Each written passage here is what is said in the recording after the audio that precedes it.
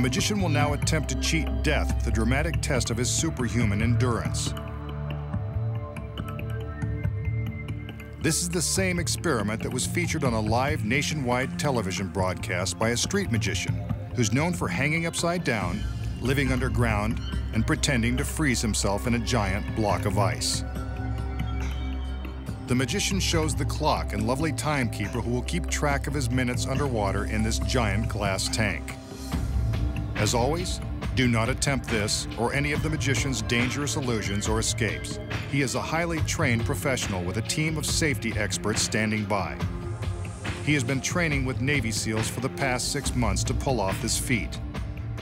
He's going to attempt to set a new world's record for holding his breath underwater. To do so, he's learned to expand his lung capacity and slow his breathing by putting himself into a state of suspended animation. This trance-like condition will allow him to stay underwater without gasping for air. He makes his way to stairs that lead to a platform that surrounds the top of the tank.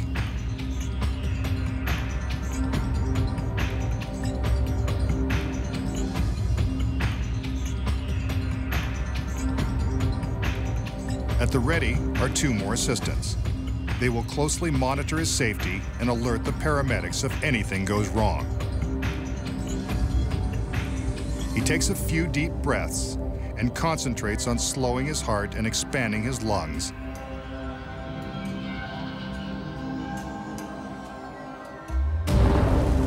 Then plunges into the tank. Hold your breath with him and see how long you can last. He will not come up for air until time is up.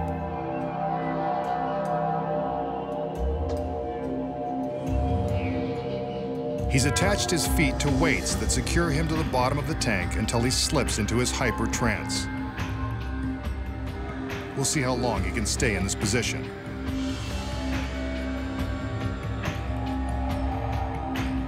Are you still holding your breath? Note that the tank is definitely filled with water, and he's not hiding behind a phony glass wall. The risk of drowning is very real. Nearly a minute has gone by.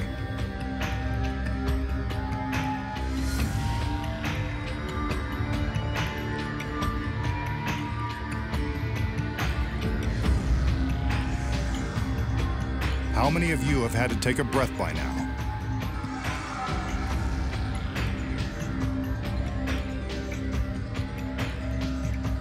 The magician is slowly slipping into his state of relaxed consciousness.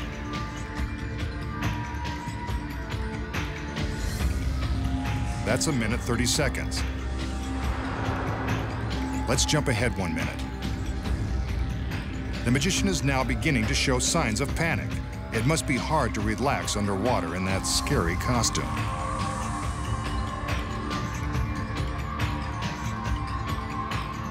Two minutes 45 seconds. Anyone still holding their breath?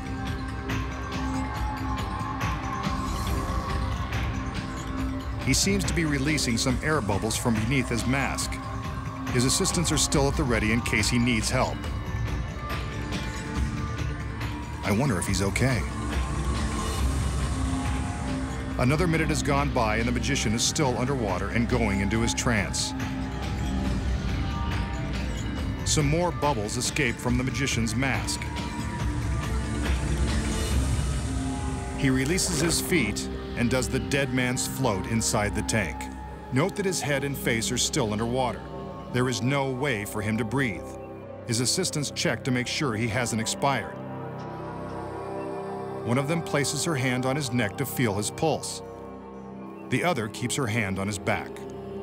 By touching a pressure point, she can monitor his body movements for any sudden jerks or contortions that would indicate distress.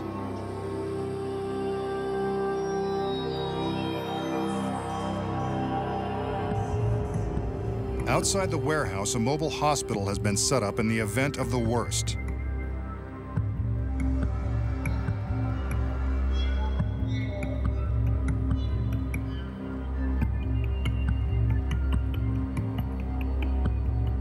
Up above, his assistants are still monitoring his movements for signs of struggle. So far, no need to call for the paramedics, who are standing by just out of camera range.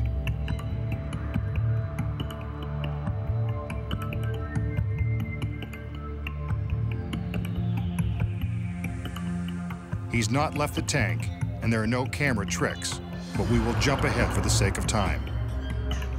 The magician is halfway toward his goal. He's past the 9-minute mark on the way to 18 minutes plus. The state of super-measured breathing and extreme relaxation is working, though there is a serious risk of permanent damage if enough oxygen does not reach the brain. However, the assistants don't see any reason to break his trance and pull him out of the water.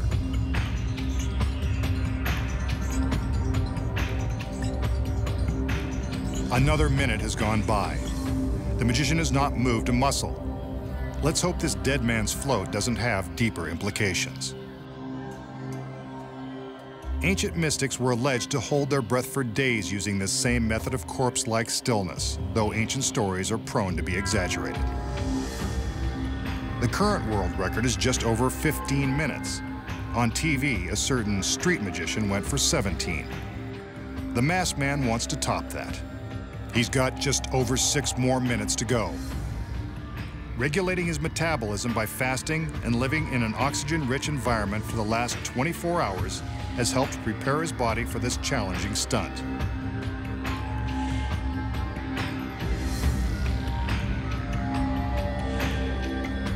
His heart is pumping ever so slowly and maintaining his breathless trance.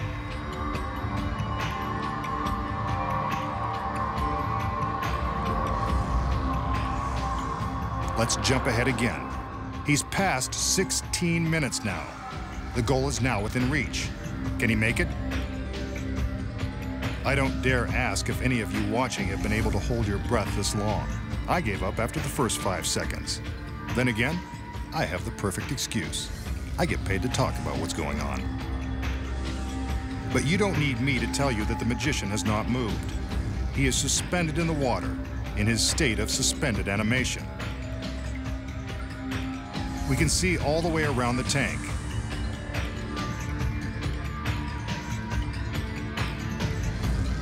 "17 minutes. He's already beaten the other guy.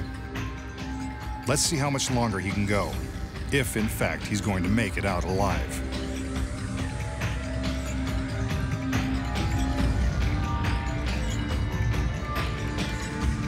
"17.5 minutes. Again, this is one shot that had been edited only for time. I can't take much more of this.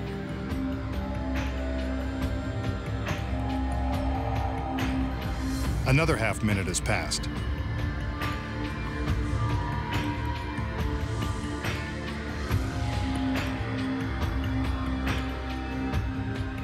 He's beaten the record by a full minute. Will he go for 2? He's not making a move. Maybe he doesn't know how long he's been down there. Or maybe he stopped breathing.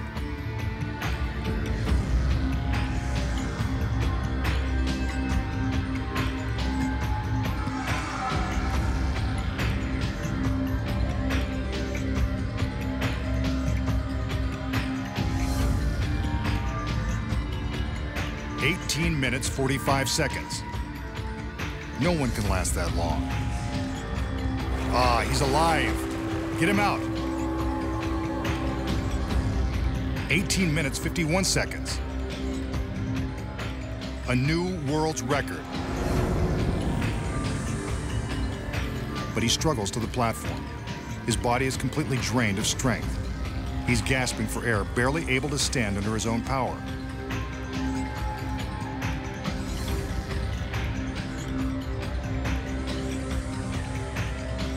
The assistants appear helpless to offer him support because he's told them in advance that he wants to do it alone.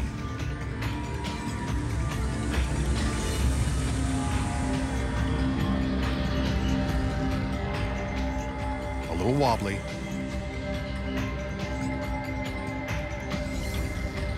But there he is, the new world's record holder.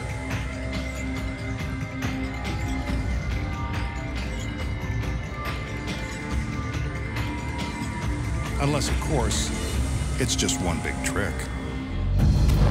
We just saw the magician take a death plunge into a large glass tank and hold his breath for more than 18 agonizing minutes, setting a world record and duplicating a famous illusionist who survived this test on live TV. How did he do it?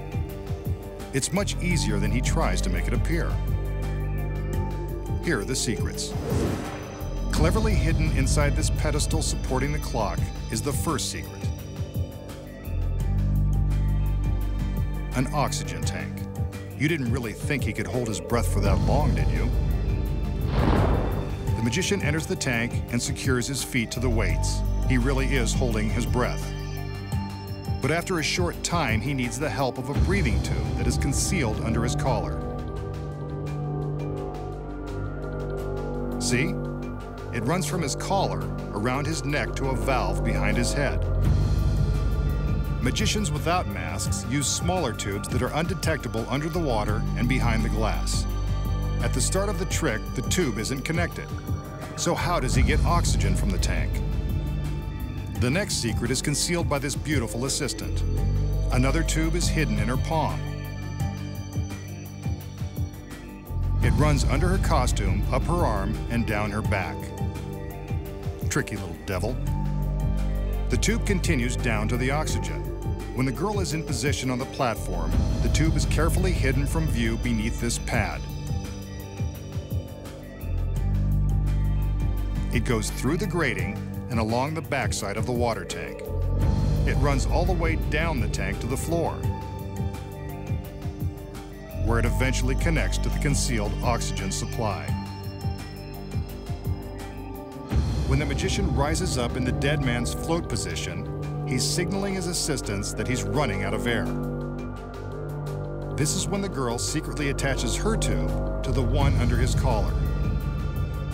Once it's connected, the assistant operating the clock secretly reaches down and starts the flow of oxygen, allowing the magician to breathe easily under the water.